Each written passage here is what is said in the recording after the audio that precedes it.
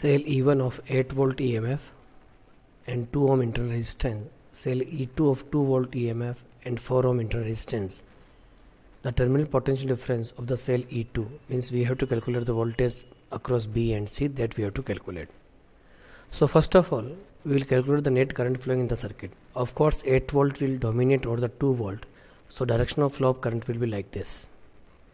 So net current in the circuit is going to net EMF. This is negative and this negative is in touch, short circuit. So 8 volt minus 2 volt, it is 6 volt, and net resistance is 6 ohm. So you can say net current is flowing in the circuit is 1 ampere. So 1 ampere current is flowing at this point. Now we have to calculate the voltage across B and C.